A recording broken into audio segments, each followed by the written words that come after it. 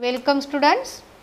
So, in this period we will study about the development of female gametophyte. So, how female gametophyte develops. So, in the last period actually I had told you that the megaspore mother cell which is formed in the nucellus, which is diploid in nature, undergoes meiosis type of cell division, that is reduction cell division, and it produces haploid megaspores, that is having n number of chromosome, and here diploid means having n number of chromosomes, that is 2 sets of chromosome here.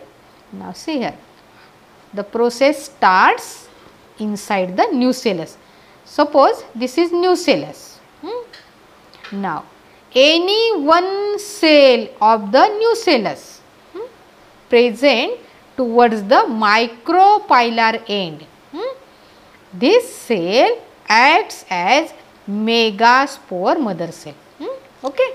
Now the megaspore mother cell undergoes meiosis type of reductional cell division, and it produces a tetrad, linear tetrad of 4 megaspores. So, actually tetra means 4.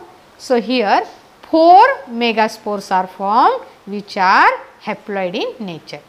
Now, here out of that 4 megaspores, the upper 3 megaspores degenerate, ते नाहीसे होतात, they abort, and only 1 megaspore towards the micropylar end, it remains functional, and here this is the functional megaspore. Now this functional megaspore, here the nucleus of this functional megaspore undergoes 3 successive mitotic divisions, so called as 3 successive nuclear mitotic divisions occur in the functional megaspore. So, this is that functional megaspore. See here, one nucleus, it divides into 2 due to first mitosis. Now, undergo second mitosis here. Now, these 2 nuclei, they divide by mitosis, and there is formation of 4 nucleus. These 4 nuclei again show mitosis, third mitosis cell division, and there is formation of 8 nucleated megaspore like this. Okay.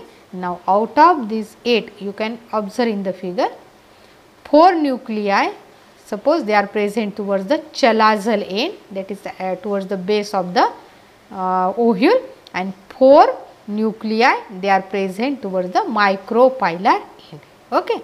Now, this megaspore, in this megaspore, out of that 4 nuclei present towards the chalazal end, 1 nuclei migrate towards the center, and here also from the micropylar end, out of that 4 nuclei, 1 nucleus migrate towards the center, and here this nucleus is called as diploid nucleus, which we have already studied in the last period. So, this is the diploid nucleus, it is also called as polar body. Now, see here, the upper 3 nuclei, they form the 3 antipodal cells towards the chalazal end, and here the lower 3 nuclei, now this, out of this lower 3 nuclei, 1 nucleus, it forms the egg, central egg, and the either side shows synergids. So, 2 synergids and 1 egg in the center. So, this total structure, this group is called as egg apparatus. So, egg apparatus is having egg in the center and synergids on the either side. No doubt in the center diploid nucleus is there or polar body is there, and towards the chalazal end there are 3 antipodals. So, these are 3 antipodal cells. Now, see here, this is the structure of embryo cell. So, there is the question may be asked in the examination, sketch and label the embryo cell. Similarly, sketch and label the anatropous ovule. So, if you have to draw the embryo sac, you have to draw only this structure. And each embryo sac, you can observe it is 7 celled. 7 cells are there. 1, 2, 3, 4, 5, 6, 7. Now how many nuclei? 8 nuclei are there. 1, 2, 3, 4, 5, 6, 7, 8. So it is 7 celled and 8 nucleated structure. In this way, embryo sac is formed inside the nucellus. हा जो embryo sack आहे ना, हा इथे तयार झालेला आता.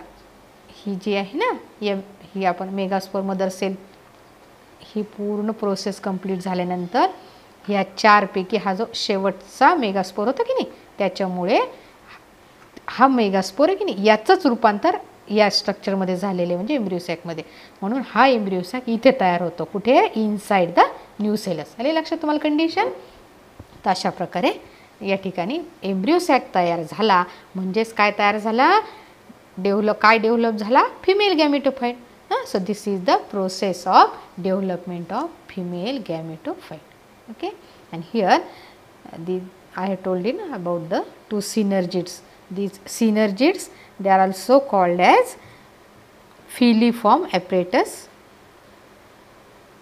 Synergids, they are called as filiform apparatus. Filiform apparatus, because these synergids, they guide the pollen tube,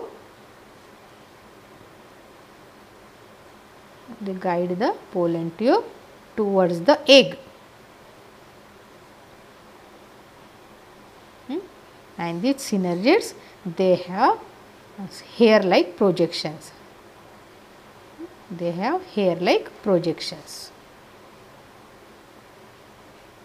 So they are called as filiform apparatus. Okay, so here we complete the development of female gametophyte. So here students, the LAQ may be asked on this topic. Describe the development of female gametophyte. Same like that of describe the process of male gametophyte. Okay, so I think all of you understand this part. Okay, in the next period we will see about the pollination. Okay, thanks.